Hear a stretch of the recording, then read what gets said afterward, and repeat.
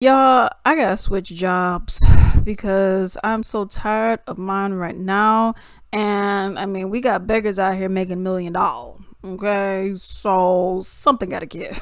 Okay, world's richest beggar is worth nearly $1 million. Okay, this happened in Mumbai, India, by the way.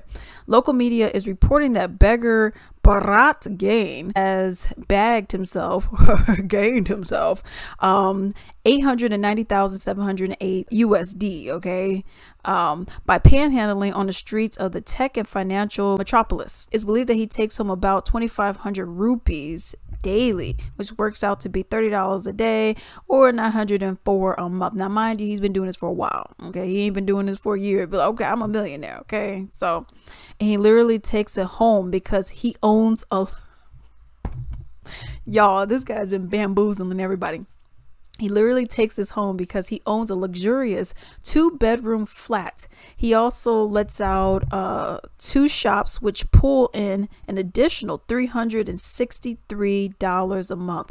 It's understood he spends about 10 to 12 hours a day begging, usually around the, I ain't even gonna pronounce it, railway station and the sports ground, which is considered prime begging locations. Okay, so if you try and get the money, you want to be around these financial districts. Okay, you ain't trying to be around, you're not trying to be under the little viaducts that you got and all that, you know, by trains and all that. You want to go where we see some money. Okay, because I know everyone else, y'all broke. I don't, y'all ain't gonna give me anything. Y'all gonna give me something. So that's really what's going on. I actually want to tell y'all a story, and then I'm gonna get to some comments in here. But in my hometown, okay, we actually had this where we had a dude, he was over here begging, and he's over here begging, he's doing his little thing or whatever. And in my hometown, we didn't have that many. From what I saw, like where I was going and all that, we didn't really have homeless situations like that. I mean, every place has it, but I mean, I can only remember really about maybe 5 people that I ever saw, as opposed to where I'm at now. Whoo, child. Okay, but anyway, so I was over there and this guy was on the news. They got him on the news because he went and like, it was like a Mercedes or some nice car this guy had. And you found out he got a car, he got a house he goes to and all this, but he begs just out on the street. I mean, that's how he makes his money. Okay, I make my money, then I got this. Or they may got a day job, or they may have a day job somewhere else. But I remember they like kind of put him on blast. And people were like, yo, what? I got some money. And they don't even really need it. You know, I mean, everyone needs a little extra money, but people ain't going out here begging like what you doing. Okay, that's trifling. But in my college town that I was in, okay, I had this bus driver that looked, no lie, he looked like Dave Chappelle when he was skinny. Okay, he looked just like him. I could swore I said like, yo, you look like Dave Chappelle. And it was like, yeah, I get that. So really nice, really nice bus driver, whatnot. Okay, so, and by the way, I had an iPass. So when you are a student at the U of I, show your iPass, you know, then you could go on these buses for free because I mean, technically you're paying for them. So it is what it is, including tuition. So I was on there or whatever. I was heading for my Walmarts. So I'm heading back or whatnot, and I see this one guy. I mean, this guy, I see him every time, pretty much almost every day. He was a black dude, dark-skinned black dude. He had his hair, and dark-skinned black dude, he was about, you know, I would say he was in maybe 60-ish, maybe 65, or maybe he had a hard life. I don't know. Okay, but he had his hair slicked back. Okay, it was like kind of soy sauce looking, but kind of gray at the same time.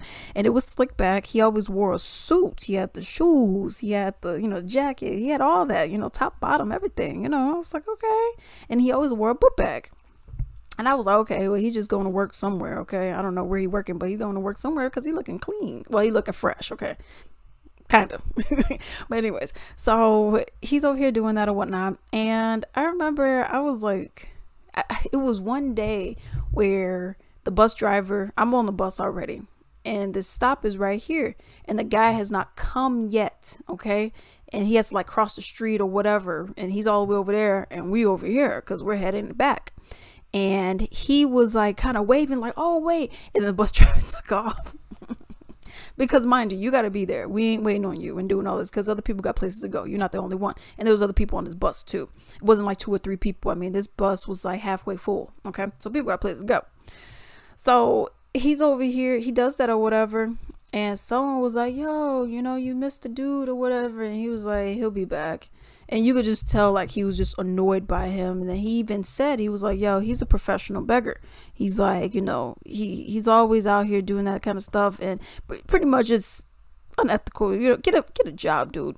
You know what I mean? Seemed like this dude could have gotten a job, but it seemed like he just didn't want to get one. You know what I mean? It's one thing if you're begging because you just need to make ends meet. It's another thing if you're just making a career out of it because you don't want to work, you know. And just looking at his clothes, I mean, I wasn't saying like he was, you know, Conor McGregor, you know, doing that with the suits and everything. Conor McGregor got style, okay? That man got style. You can say whatever you want about him, but he has style, okay? He wasn't doing, you know, like that, but he was looking pretty good, okay? But then you find out, you know, he's a professional beggar, and the dude, he was bus driver, just like, I'm not even dealing with that. You're not here. I'm not going to be waiting on you. It just is what it is, okay? Because if you could have been at the Walmart stop, because at the Walmart stop, they waited there for about 15 minutes. I think about 15-20 minutes before they went back around, looped back around and stuff like that. So it was like, you ain't here. But it was that kind of stuff that was going on. And I was like, oh, that's when I first realized, like, or I guess, you know, from my hometown, I was like, okay, people do this. But then you really like see it up and close and personal. Like, oh, wow, that's what goes on. Okay, but I have some comments here on this story that I have in hand, and someone says, I am a Greek American and I travel each summer to Greece to see my family. In front of the Grand Penia hotel, there was an old woman bent over begging every day. Something about her just seemed odd. When she died, her son revealed that she was a millionaire and owned a lot of apartment houses. Yep, a millionaire.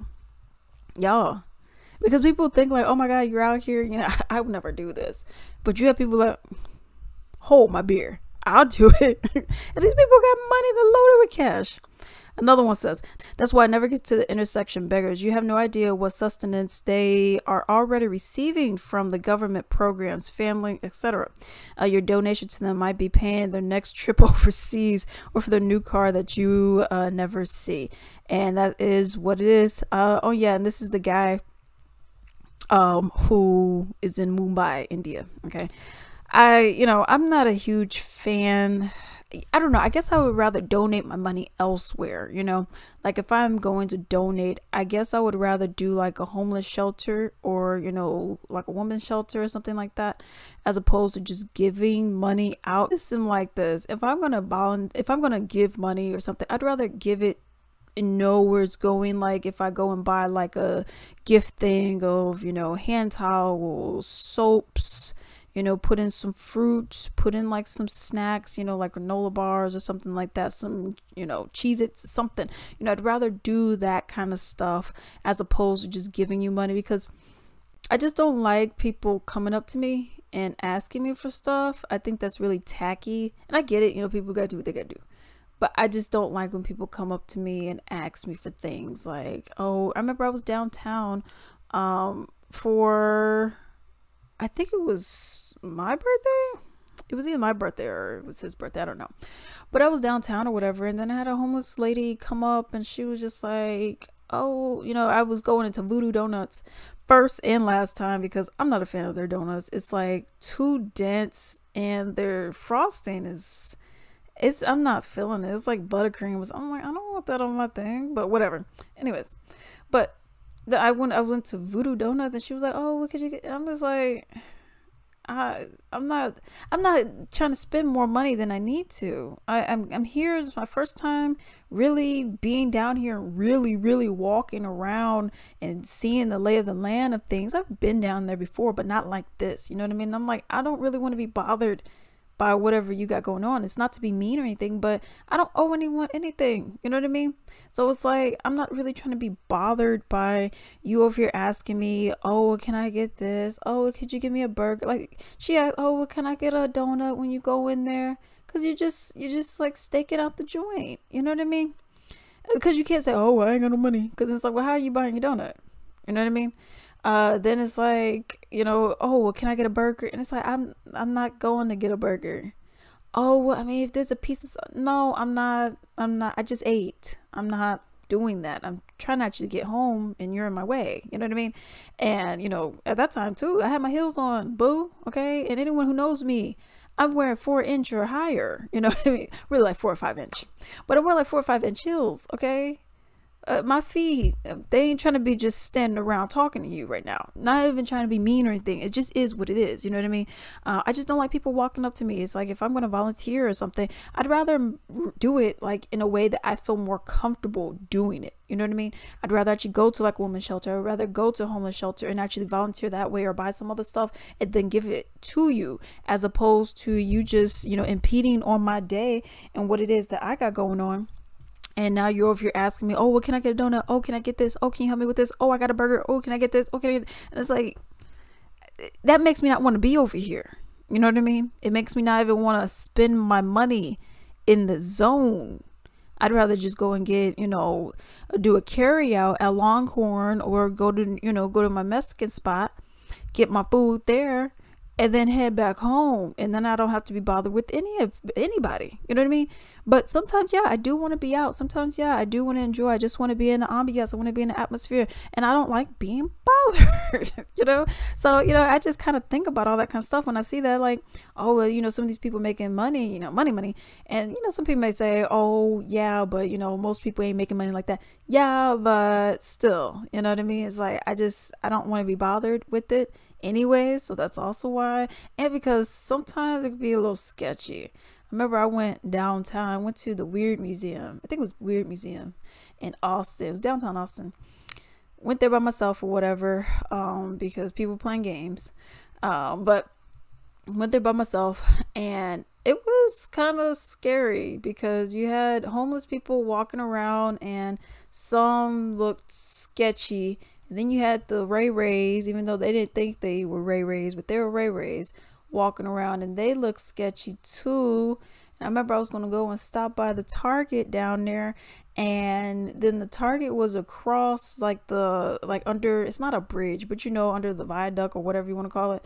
It was like under there, and I'm like, and I looked and I was like, that looks extra sketchy. And I was like, I'm not trying to do that. So we end up driving over there, I believe, where no, he came with me later on. That's what it was. He came with me later on. But I'm like, yo, you know, it's upsetting, but yeah, there's a stigma, and I don't feel bad. You know, I don't feel bad that I have that, because, you know, it's my safety first at the end of the day, you know, in regards to this. But yeah, let's get back to the topic. You got people out here straight up scamming.